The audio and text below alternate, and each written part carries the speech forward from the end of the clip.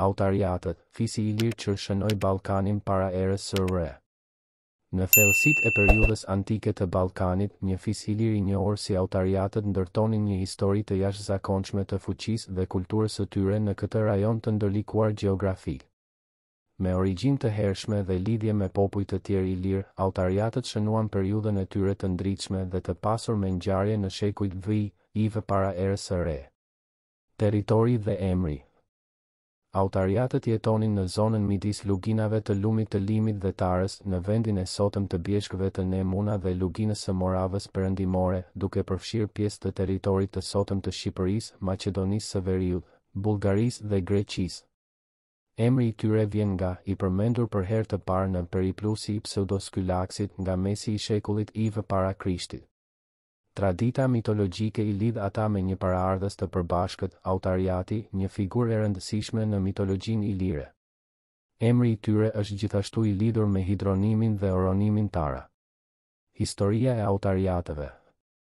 Autariatët u bashkuan në një entitet politik në periudhën e shekujve vë para Krishtit dhe filluan zgjerimin drejt lindjes, duke pushtuar territoret që i përkisnin triballëve dhe ardianëve. Ky zgjerim i tyre ndikoi në zhvillimin e popujve të tjerë në rajon, duke zhvendosur ardianët në brigjet e Adriatikut dhe triballët në lindje. Në kulmin e tyre, Autariatët u bën një forcë hegemonike në brendësi të gadishullit ballkanik, duke shënuar një periudhë të pasurisë dhe fuqisë së tyre. Gjatë shekullit vë para Krishtit, ata ndërtuan tumat dhe varret mbretërore luksoze, dhe Straboni i quajti ata popullin Ilir dikur më të madhi dhe më i fuqishmi.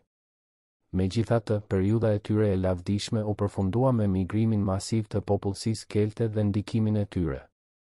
Apolloni i dënoi ata për bastisjen e orakullit pythian, dhe ata u zhvendosën në tokat e getave pranë Fisit të bastarnëve. Kjo shpjegon zhdukjen e tyre të papritur në vitin 315. Kultura dhe trashëgimia. Autariatët quheshin për traditat e tyre të veçanta, përfshirë vrasjen e të dobëtve dhe të plagosurve për të parandaluar ata nga kapja rob nga armiqtë.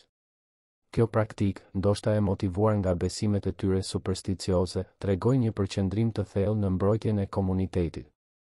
Në aspektin kulturor, Autariatët lënë një trashëgimi të pasur me mbi 100 kështjella të identifikuara dhe mijëra tuma dhe varre të mëdha.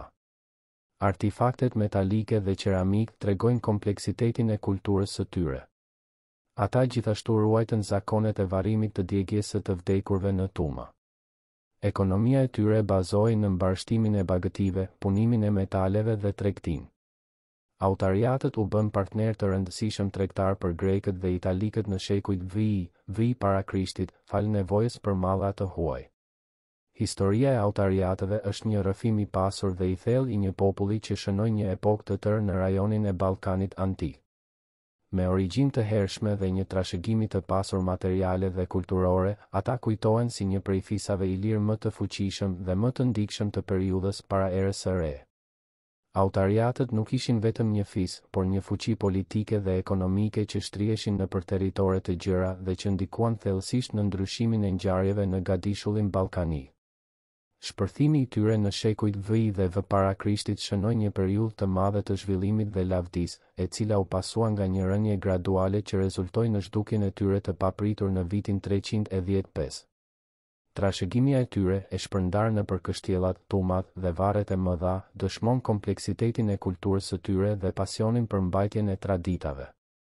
Ata ishin një kombë që ruajti zakonet e vjetra, duke përfshirë mënyrën e veçantë të varrimit të vdekurve në tuma, dhe shfaqen një besim të thellë në perëndinë e tyre diellore. Ekonomia e tyre, e bazuar në mbarshtimin e bagëtive, tregtinë dhe punimin e metaleve, i bëri ata partner të rëndësishëm tregtar për popujt grek dhe italik. Kjo tregon për një nivel të lartë të zhvillimit ekonomik dhe ndikimit të tyre në skenën rajonale. Për të përfunduar, Autariatët janë një kapitull i rëndësishëm në historinë e Ballkanit antik, dhe trashëgimia e tyre mbetet një dëshmi e pasur dhe e veçantë e një periudhe të lavdishme të këtij populli ilir. Historia e tyre na ofron një dritë mbi kohën dhe kulturën e tyre, dhe përkujton ndikimin e tyre të ndritshëm në skenën e periudhës para erës së re në Ballkan.